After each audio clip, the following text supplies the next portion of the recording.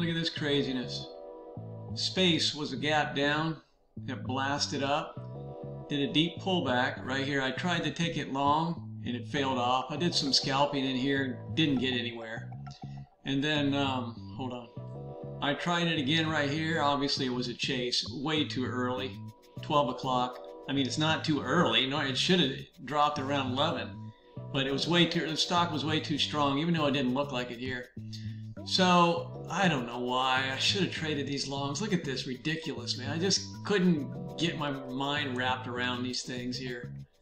When they would come down like this and then blast back up. But it's pretty obvious in hindsight. So anyway, scalped it right here, did pretty good. You can see I'm in 25-cent increments here, so it's like 25 cents. But then here's the big daddy of them all. I said, all right, I'm tired of this thing. It's freaking done. Scalped it. I mean, shorted it. Got profit here. So that was almost 50 cents. And then said, okay, look at that. It didn't even pop back over the freaking 20. Didn't even come back over 75. I'm nailing it. So I nailed it here with like a couple thousand shares. And that's why I was taking profit so quick down. What happened was the market started dumping with the stock, and I had two stocks going at once. And I'm clicking back and forth, and I was getting all confused. And the other stock, I closed it out way too soon. I accidentally, because one of my ladders was on like a couple hundred shares, and one was on 100, and I don't know. That's what I do, like 100, 100. This one was 200, 200. So check this other one out. Skills. Man, I used to love to trade this. I haven't been trading it lately. You can see how flat it's been. I pulled it up on the scanner, longed it, and it came back on me in this flag. I guess, well, I guess it's not done with the flag yet, so I closed it out. Then I longed it again. It came back on me weekly, right away. Then I longed it again, and I was skittish, so I closed it out too early. I missed like half the trade because I wanted to short it. And then that's what I did here. Shorted it, got 25 cents. The same thing as the other one. I said, all right, these things are done now. They've had their last little pop-up. Look at this volume. Here's my clue right here. Big old volume, but not really that much of a run comparatively. Look how big these runs are on lower volume. And look at this huge volume pop right here and just a small little candle. Huge volume pop and got nailed right back down. This is the one I got back out of. And then when I got back out of it right here. Then when it popped here, I missed this and then closed it out right in here. I still got like, I don't know, 25, 30, maybe 40 cents. But this was the big short right here. I mean, to me, it's a no-brainer. I mean, the lines hadn't crossed yet, but if you wait that long, actually, no, this was when I nailed it right here. This was like a no-brainer. But I didn't expect it to drop that much. Actually, I did. I had some of my targets down here. This was my target. But what happened was I was flipping back and forth between the other two stocks, clicking the ladder to close them out. That's how I close them out. Like when it drops real quick, I got to recenter the ladder and then click right here to close out whatever I'm set on, like 200. And you can't like click really fast, like 2, 4, 6, 8. It only lets you click like once a second. So it's like 200, 400, 600. So you can't get rid of them all at once. But I like it that way because I don't want to take too. If I set my profit, like if I have 1,000 shares and I have my deal set at 500, I'll close half of it out right away, way up here, and I'll be screwed. So I like to take a little profit, see what happens. Take a little more profit, see what happens. It helps me a lot too if they, like say I shorted this and they come down and start bouncing. I take a little profit. No, it ain't gonna break. Comes down again, I take a little more. And by the time it pops up, I'm pretty much out, so I don't lose anything. But I'm keeping shares in case it does break down. But anyway, those were the two best trades of the day. And then AMD. AMD was actually the best trade of the day. I killed it. But AMD later on in the day, I can't trade it. It just moves like 5 or 10 cents. It gets so annoying. You got to trade it in the first thing in the morning before like 10:30. But you can see the mess here. It also was pretty much flat, but I always just keep it on my board usually if I got room. Let's see. Or keep it on my charts. I don't know why I call it my board. So look at this move.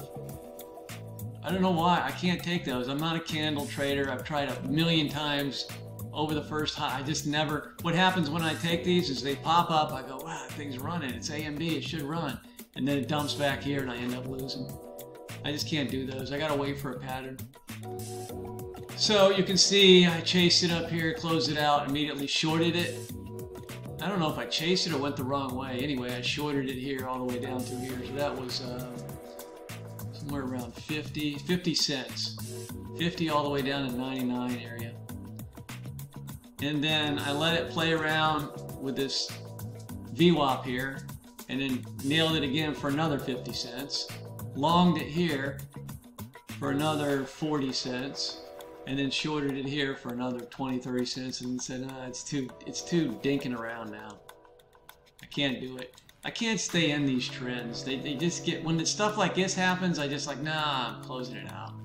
Because what happens is, like, I'll get in here. Say I go long right here for the reversal, which I like to do.